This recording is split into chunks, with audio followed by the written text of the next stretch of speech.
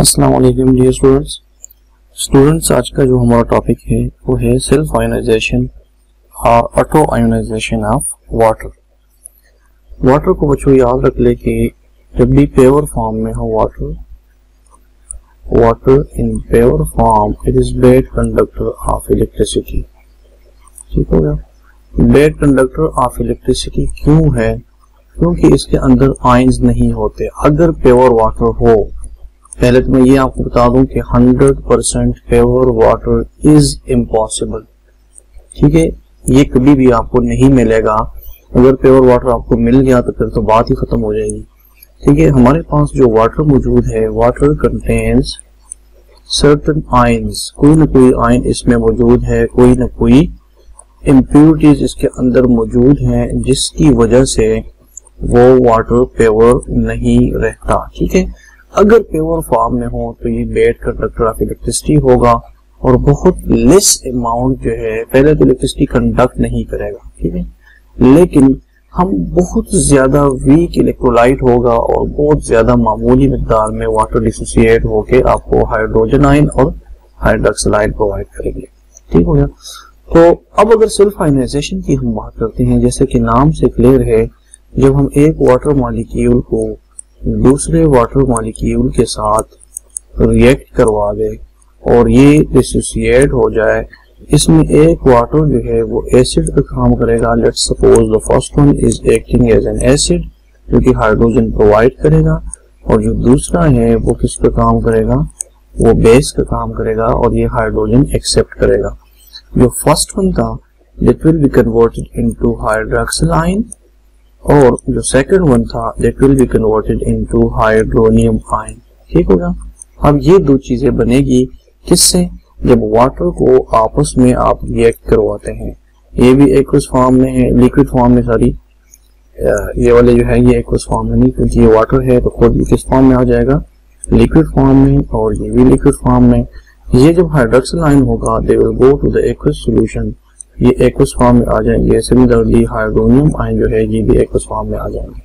ठीक हो गया।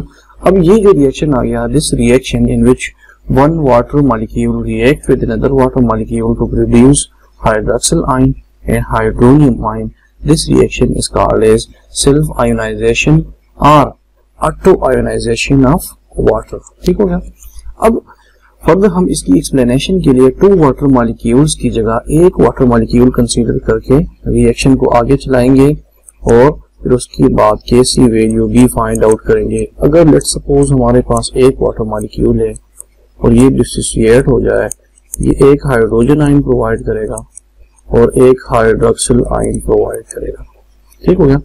अब इनके लिए अगर मैं केसी वैल्यू लिखता हूँ तो केसी वैल्यू आपको इक्विलिब्रियम चैप्टर से याद होगा कि the molar concentration of products divided by the molar concentration of reactants.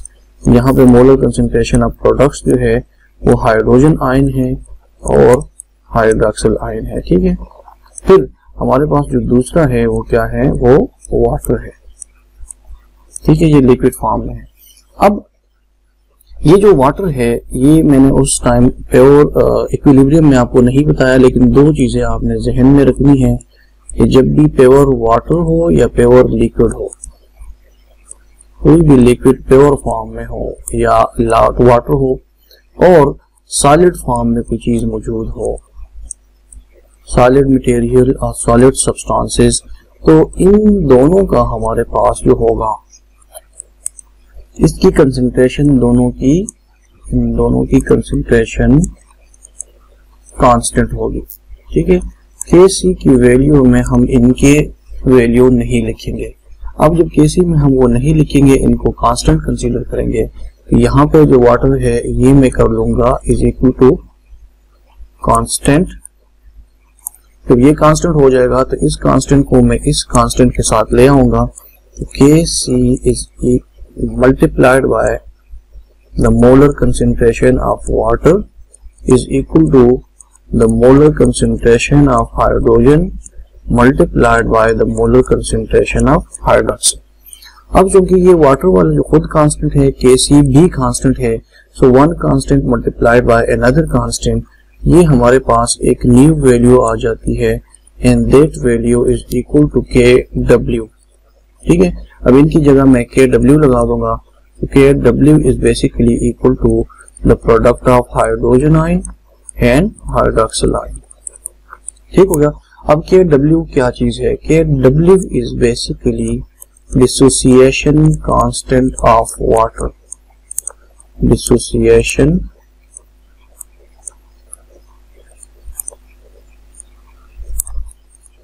Constant of water. ठीक हो गया। यहां तक तो ये हो गई वाटर के डिसोसिएशन कांस्टेंट की बात। अब कंडक्टिविटी एक्सपेरिमेंट जब हम करवाते हैं तो कंडक्टिविटी एक्सपेरिमेंट से ये कंफर्मेशन हो गई थी फ्रॉम एक्सपेरिमेंट ऑफ कंडक्टिविटी कि जो हमारे पास वाटर होगा ये जब कंडक्शन करेगा इलेक्ट्रिसिटी की, हाइड्रोजन आयन और हाइड्रोक्सिल आयन दोनों जब बनेंगे तो उस टाइम हमारे पास वाटर जो है वो शो करता है कि दैट इज इक्वल टू 1.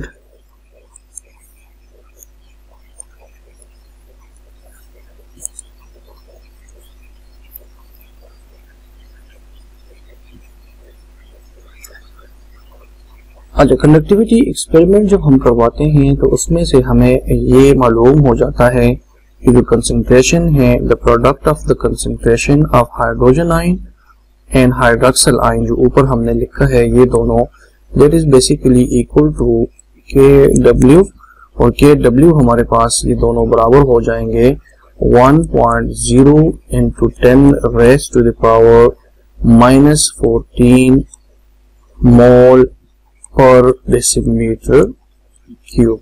क्योंकि KW की वैल्यू ऊपर हमने डिस्कस कर ली, KW is equal to the product of hydrogen and hydroxyl ion. जब इनकी कंडक्टिविटी एक्सपेरिमेंट हो गई तो इनकी कंसंट्रेशन बराबर हो गई 1.0 into 10 raise to the power -14 की। ठीक हो गया। अब ये जो है ये 25 डिग्री सेंटीग्रेड पे या रूम टेम्परेचर जिसको हम कहते हैं, इस पे ये वैल्यू आपको प्रोवाइड करता है। ठीक है। अब हमें पता है कि एक वाटर मॉलिक्यूल जो है वो एक हाइड्रोजन प्रोड्यूस करता है और एक हाइड्रोक्सिल प्रोड्यूस करता है। ठीक है, तो इन दोनों का जो प्रोडक्ट होगा वो बेसिकली क्या है 1.0 into 10 raise to the power -14 मोल पर डेसीमीटर क्यूब। अब जब वाटर डिसोसिएट हो जाता है तो उसके number of hydrogen that is equal to the number of hydroxyl ion, दोनों आपस में क्या है, इक्वल है। यहाँ पे जो एक्सपेरिमेंट ऊपर वाला इक्वेशन है इसमें हाइड्रोक्सिल आयन की जगह मैं हाइड्रोजन आयन भी लगा सकता हूँ। मैं इसका कलर चेंज कर लूं ताकि आपको थोड़ा सा ये डिफरेंट नजर आ जाए। अब जब ये इसकी जगह इनकॉर्पोरेट करूंगा तो हमारे पास न्यू जो रिजल्ट आएगा that is the product of hydrogen multiplied by the product of hydrogen, क्योंकि hydrogen is equal to hydroxyl, इन दोनों का जो प्रोडक्ट होगा that is basically equal to 1 into 10 raise to the power -14। यहां तक तो हमने इसको इक्वलाइज कर लिया। अब फर्दर जब हम इसके नीचे चलते हैं तो हमारे पास ये दोनों मल्टीप्लाई होके स्क्वायर बना देंगे, क्योंकि हाइड्रोजन और हाइड्रोजन आपस में सेम है, ये मल्टीप्लाई होके स्क्वायर बन जाएगा 1.0 into 10 raise to the power -14 अपनी जगह पे। स्क्वायर को खत्म करने के लिए we have to take square root on both hand side, take square root on both hand sides. अब यहां पे जब स्क्वायर रूट लूंगा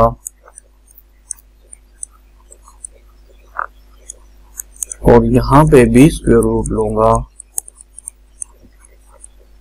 तो लेफ्ट साइड पे स्क्वायर रूट जो है वो स्क्वायर के साथ कैंसिल हो जाएगा, और इसका जब स्क्वायर रूट निकालेंगे so the answer will be the number of hydrogen ion concentration in the reaction when water is dissociated, that will be equal to 1 into 10 raised to the power -7। ठीक है।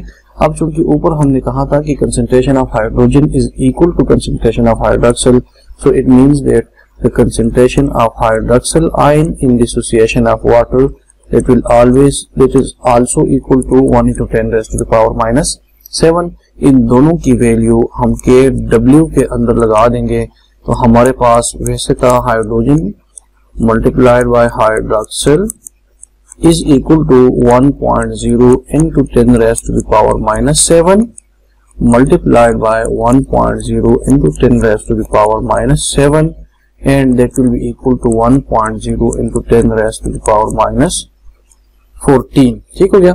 ये हमारे पास दोनों की प्रोडक्ट की value आ जाएगी कि दोनों जो है हमारे पास वो 10 raise to the power minus 14 के बराबर है।